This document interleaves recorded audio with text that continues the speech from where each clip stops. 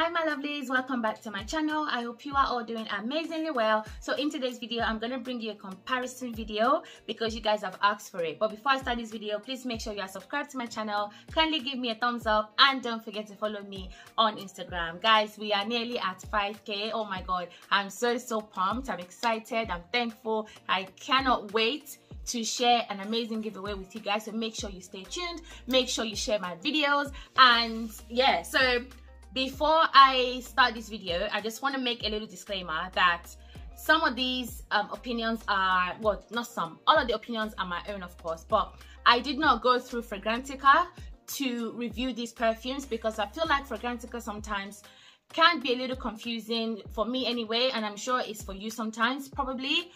So I decided to go through Jean Paul Gaultier's website to actually see what they wrote about the perfumes and now tell you guys what I feel about the perfume. So I'm gonna start with the original La Belle, which is this one right here. Very beautiful, sexy silhouette of a woman.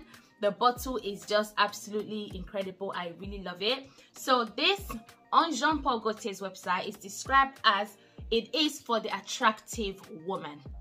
Now this is available. If you guys see me glancing over, it's because I'm glancing over at my notes so that I don't make any mistakes or leave anything out. So this is available in 30ml, 50ml and 100ml. And the notes in this perfume are bergamot, green pear and vanilla pod. And it's described as a green oriental perfume. Now, I've heard a few things about, you know, naming something oriental. I don't want to say too much because I'm not fully informed about it, but I personally don't use the term oriental to describe perfumes on my channel. I have done at the beginning before I knew better, but anyway, I'm just telling you that Jean Paul Gaultier's website described this as a green oriental perfume.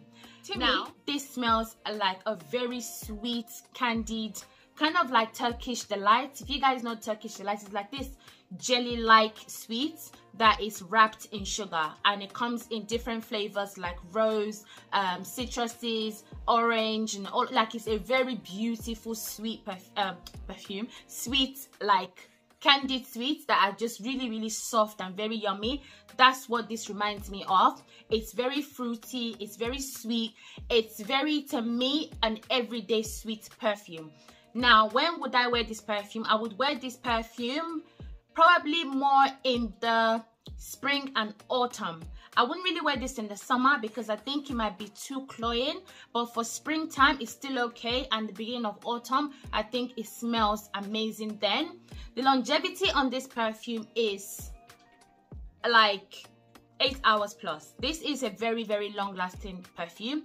The sillage on this perfume is incredible, and it projects about arm's length. Like, people will smell you. Like, they don't have to be in your surrounding. They can be like an arm's or even 2 arms length. They will smell you because this perfume definitely projects. So I love it. You guys can see, like, I've used quite a bit. Like, I have a lot of perfumes, and for me to have gotten through this much, it shows how much I love the perfume. So this is La Belle by Jean Paul Gaultier. So the next perfume we're going to talk about is La Belle Le Parfum, and this is the Intense. Now, I've got the 30ml bottle, but it's available in 30, 50 and 100ml bottles. This is available literally everywhere, and I cannot remember when it came out. I think it came out sometime last year, or yeah, sometime last year this came out. And this has notes of green pear, jasmine, vanilla and tonka bean, and it's described as a gourmand oriental, which I completely agree with, the gourmand part. Now, this is made for the sensual woman. So remember, the first one is for the attractive woman and this one is for the sensual woman. To me, this is a very deep, heavy, dense, very rich smelling sweet perfume. It's very sweet, but it's sweet in a really good way. You definitely get those pear notes. You definitely smell the tonka. You definitely smell the vanilla. Like, everything in this one is amplified in this one, plus the jasmine. There's the DNA of this is definitely here, but this is a lighter version of this. When I say lighter, it's not like extremely light, but in comparison to this, it's definitely lighter. I hope you guys are following on, yeah? So the longevity on this one is 10 hours plus, maybe 12 hours, even 14. This lasts for such a long time. Like, I've worn clothes that I wore this perfume and I can still smell those clothes days and days later. So the longevity on this is 10 hours plus. The projection doesn't project as much as this one actually, which was a little bit surprising to me. I feel like this projects maybe just about arm's length, but not all the way. It sits around you, like it forms like a bubble around you, but the projection is not there, but it does last a lot longer. Like for me, I'll give you guys an example. 𝐷𝗐𝐿𝐼𝐼 and 𝐷𝗐𝐿𝐼 Exclusive. For me, 𝐷𝗐𝐿𝐼 projects, but 𝐷𝗐𝐿𝐼 Exclusive doesn't. Not as much anyway. So I feel like the first one created has like a home factor, like it just hits you in your face and it just literally stays there. But anyway, the intense version is intense, but it doesn't project as much as the original. Where would I wear this to? This to me is date night. This is autumn and winter perfume, maybe even more so in the winter, but wear what you want whenever you feel like wearing your perfume. It doesn't matter. For me, I wear my perfumes based on my mood and where I'm going, but a lot of people do ask, when would you wear this perfume, what season? That's why I'm giving you the season. I think this is a more autumn winter kind of perfume, or evenings in the spring months. So that's La Belle Le Parfum Intense, and I got myself a 30ml bottle, but the 50ml and the 100ml bottle as a necklace thingy going on, and the color is ombre, unlike this one is completely clear and the juice is a different color. But anyway, so that's La Belle Le Parfum Intense. So moving on to the last perfume, this is La Belle Fleur Terrible. It's in a limited edition, so this is not going to be around for a long time. This came out sometime earlier this year, but I managed to get my hands on it just last week and I reviewed it for you guys. So this is described on Jean Paul Gaultier's website as the Irresistible Woman, and it only comes in this size. There's no other size, and this one is the 100ml bottle. I got my hair in the UK. I don't know if it's been sold anywhere else. I literally found it in one store in the UK, and I know they don't ship it internationally. I would have put their website down in my description bar if they did, but the other perfumes, I'll definitely link them down below. But once I see this sold elsewhere, I would update my description bar. So this perfume is described as a floral amber perfume, and it has notes of blue water lilies, iris, and vanilla. I didn't know, I wasn't a fan of water lily until I got this perfume. I never thought water lily, I never even thought anything of it. It's just water lily. There's nothing, it's like a floral note, and I love floral perfumes. But in this perfume, it bugged me. There's something here that bugged me a little bit. But anyway, this is the lightest one of the three. This perfume is definitely spring summer, definitely more summer than spring.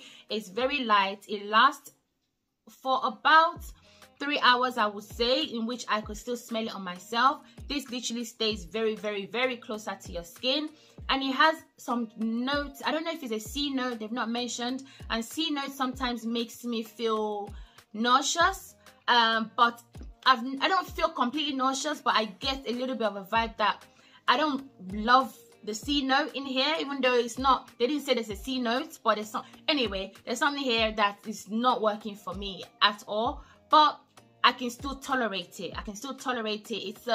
It's a nice perfume. It's not a perfume that is gonna blow anyone away. My sister smelled this perfume and she sensed or felt like there was watermelon. And the moment she said that, I was just like, I actually get that. It's like there's a bit of like a water lemony vibe going on. But the sillage is not amazing. The projection is not really there. And the longevity is not the best, but it smells nice. So in order to compare the three perfumes, I can tell you guys that the longest lasting, yeah, the one that lasts the longest is definitely Le Parfum Intense.